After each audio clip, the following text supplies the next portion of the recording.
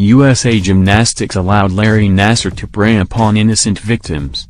Congress must investigate. USA Gymnastics allowed Larry Nassar to prey upon innocent victims. A national organization with the initials USA on it forced young girls to submit to pelvic exams by a child molester.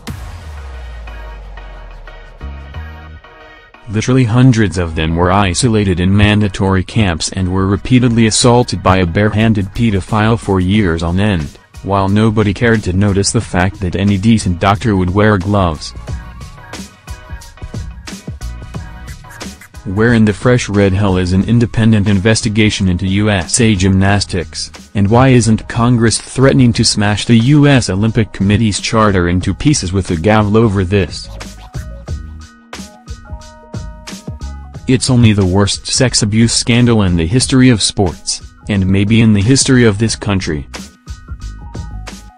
USA Gymnastics and the USOC not only allowed serial pedophile Larry Nassar unsupervised access to the scores of girls in its charge over 30 years, it required them to submit to him. There was no saying, "I don't like this doctor, I want my own." The organization systematically deprived them of any right to say no, to ask for alternate treatment. It makes Hollywood rapes look principled. I don't think people understand just how bad this was, gold medalist Tally Raisman said in a phone interview Wednesday morning, just before Nassar was sentenced to 175 years. "I don't think they have all the pieces and understand how USA Gymnastics and the USOC created the perfect environment for this monster. Let's put those pieces together and understand why Nassar's trial should be just the start of the investigation and not an end. His years of criminal sexual assaults on gymnasts could only have happened with the assistance of U.S. sports officials and coaches, such as Martha and Bela Karolyi and John Jettert, who let Nassar violate basic medical norms on their watch. It could only have happened because they were willfully blind to his pelvic adjustments on young women athletes, for which there was no good reason. It could only have happened because they failed to exercise the most basic, common, fundamental good sense in protecting children, allowing him to probe girls ungloved and sequester himself with them without any nurse present. Here's how negligent they were. The girls were required to see him in their hotel and dorm rooms at night. Alone. The only way he had access to us was in our rooms. That's where we were instructed to get therapy from him, Raisman says. You were told, this is where you have to get therapy. When you're a kid, you aren't thinking, I'm alone with a man, and this isn't right. An adult would have said, no way, we need a separate room with massage tables and a door open. An adult would have said, that's messed up, I'm not doing this. The adults who should have said it, didn't. They never said that it was unacceptable to treat girls anywhere but in a proper setting on an examination table. Instead, they told the girls it was unacceptable to turn him down, to refuse to answer his knock or let him shove his hands into them. I had to see him, there was no choice, Raisman says, because if you didn't then it would be reported that we didn't see him, and if you had a bad practice the next day, we'd get in trouble for not being disciplined and not getting treatment from him. At least Hollywood actresses are adults with mature judgment with which to defend themselves. At least they have some small power of self-determination. The girls and young women who were abused by Nassar under the roof of USA Gymnastics and Michigan State had none of those. I didn't truly understand this until Raisman sat in that courtroom and fixed her gaze on Nassar, with an anger that could have set the air on fire. Only then did it hit home just how powerless they had felt all those years in the grip of USA Gymnastics. The price to be an Olympian was to submit to abuse. There was no other option. It was that or be cut from the program, abandon your talent, surrender your genius. So it's not enough that Nassar is going to jail for the rest of his life. It is not nearly enough. If a major U.S. airline has an accident that injures hundreds of people, there is an investigation so the problem can be fixed. Military has a scandal that harms its people, there are after-action reports and hearings so the problem can be fixed. This was a national organization that had charge of other people's children, under a charter approved by Congress. There must be a neutral, independent investigation. One thing such an investigation will reveal is the sick culture of obedience at USA Gymnastics that provided such a hothouse for an abuser. Other organizations recognized decades ago that boundaries and decencies must be observed when going anywhere near the pelvises and breasts of young women. Why not? And who is responsible for not enforcing those decencies? Physical exams were mandatory. They were required to sign waivers, releases, agreements, indemnifications, a pile of paperwork which ceded their bodies to the control of others. They always made us feel like if we ever said anything or complained we were being dramatic or high maintenance or difficult, Ray Nassar says. When you only have 5 girls who make the Olympic team, we were just conditioned from a young age not to say anything.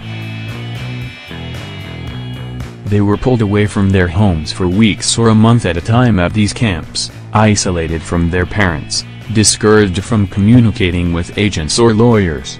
They were not allowed to have visitors. But Nassar could visit. To read that paperwork now is nauseating.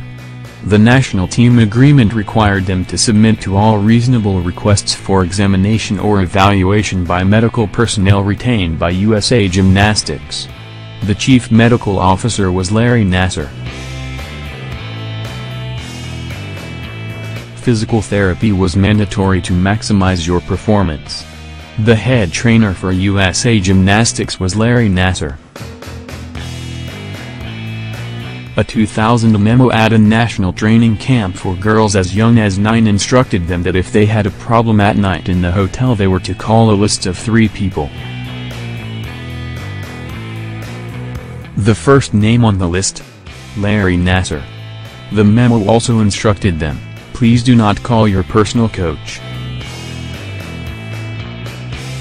It's still dawning on Ray Nassar just how shoddy the training camps were and how fundamentally strange Nassar's conduct was, how much was extremely unprofessional, I now realize, she says, and should have been flagged by adults.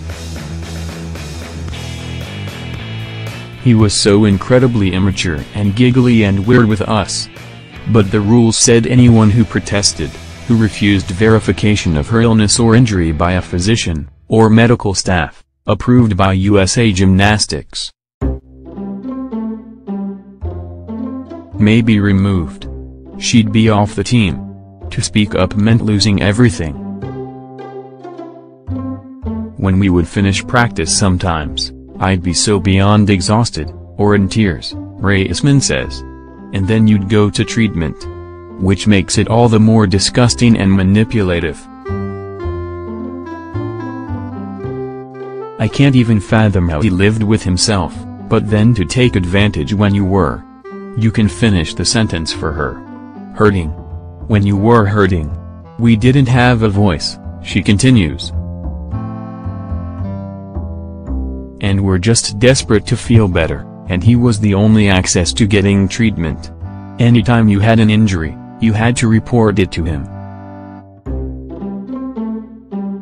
Not until 2015 did USA Gymnastics acknowledge that Nassar was a horrific problem and then tried to squelch it with a confidential settlement to Michaela Maroney. Another piece of paper, Another girl's submission. Without a full, meaningful investigation of how Nassar was shielded by these institutions for 30 years despite the most obvious medical misconduct, the testimony of the more than 160 women over the last week will be for nothing. Otherwise there will only be another abuser after him.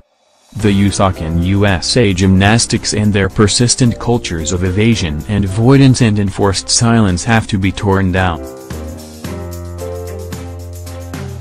The people in charge of this horror chamber must be exposed and punished. And replaced by real leaders. And it's probably going to take the pressure of a Senator John McCain, R. Arizona, or a Sen. Kirsten Gillibrand, DN.Y, to do it, to remind the USOC and USA Gymnastics that they exist solely by virtue of an act of Congress. When Reisman showed up in that courtroom last week to give her victim impact statement, I was so terrified at first, she says. A two-time Olympic gold medalist, captain of the 2012 Fierce Five and the 2016 Final Five, renowned for her competitive courage, was terrified of the coaches and administrators of USA Gymnastics. I was terrified at first, because I was so used to them having control, she says. But I realize we're fixing things for the next generation. Let's be sure it really is fixed this time. Don't waste her bravery. Justice requires a voice, Judge Rosemaria Aquilina told a courtroom Wednesday. There has to be a massive investigation as to why there was inaction. Why there was silence. Justice requires more than what I can do on this bench.